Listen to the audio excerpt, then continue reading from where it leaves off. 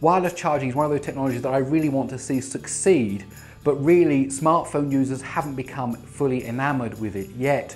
And maybe one of the reasons is that there are different competing standards. So what are those competing standards, and what is the future of wireless charging? Well, let me explain.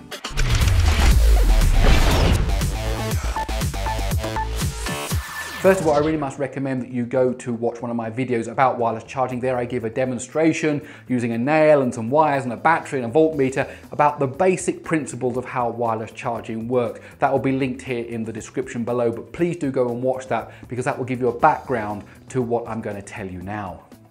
Now, wireless charging is one of those features you find in some of the top-end flagship smartphones, but the manufacturers, the OEMs, don't really make a huge fuss about it. It is in the top-end Galaxy smartphones. Some version of the LG G6 have wireless charging in it, but really there's not a big fuss made about it. Now, one of the reasons for that is that there are 3 different competing organizations that are trying to push forward their wireless charging technology.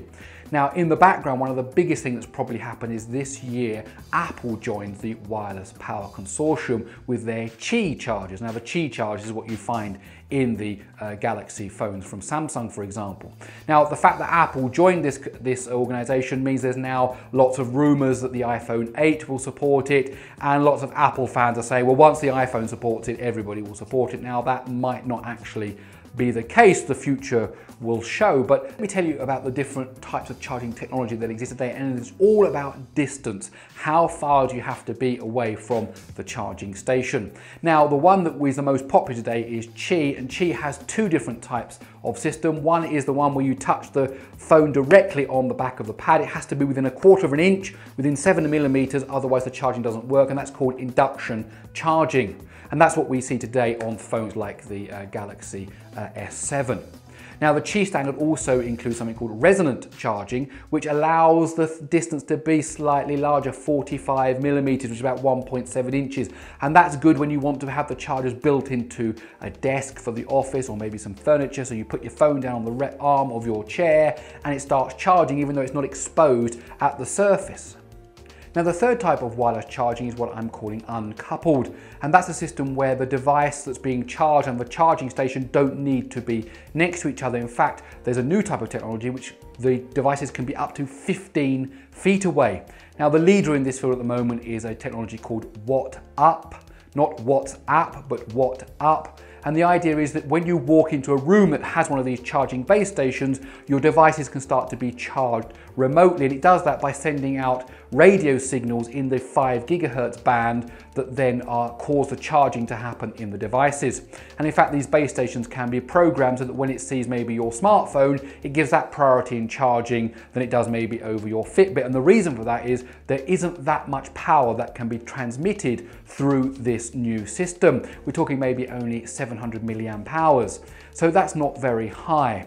Now, Apple are also rumored to be working with the WhatsApp technology, and that again has given a whole bunch of rumors about wireless charging in future versions of the iPhone.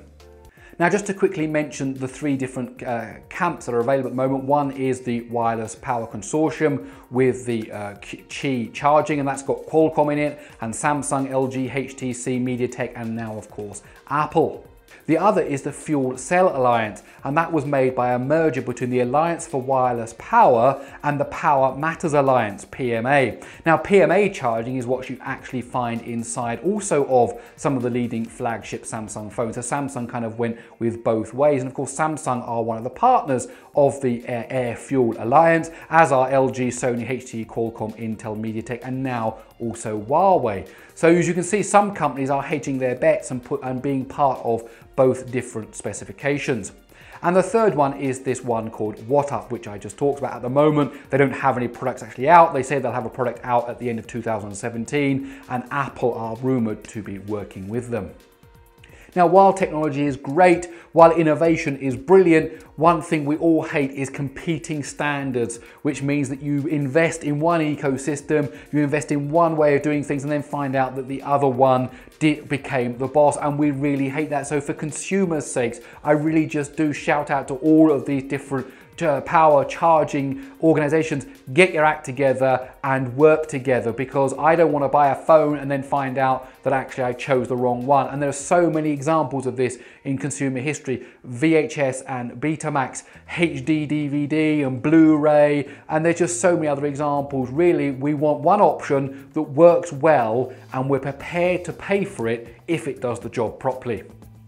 Now, there's one area that I haven't mentioned that could really be a deciding factor when it comes to wireless charging, and that is that when there's this charging happening, the phone and the base station could also communicate. Now, at the moment, there is some basic communication that happens at the 2 kilobits per second range, which is very, very small, when a phone is placed on a charging pad, because they discuss between the charger and the phone what level of power wants to be used, what the battery level is, and so they can talk to each other.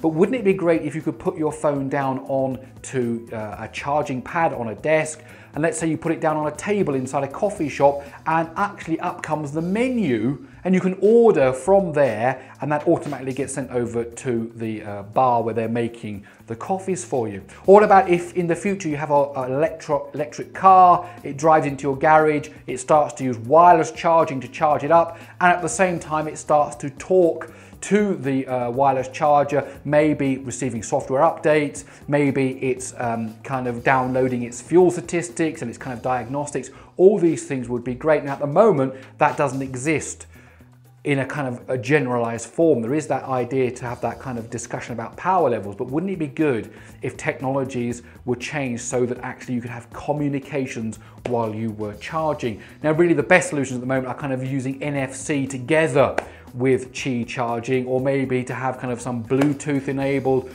But if you've got all of that stuff going on between the two devices, wouldn't it be great if it was just built in? So you had wireless charging and near field communications of a sort at the same time. Maybe that will be the thing that will make wireless charging take off and be the kind of technology that we all want in our smartphones.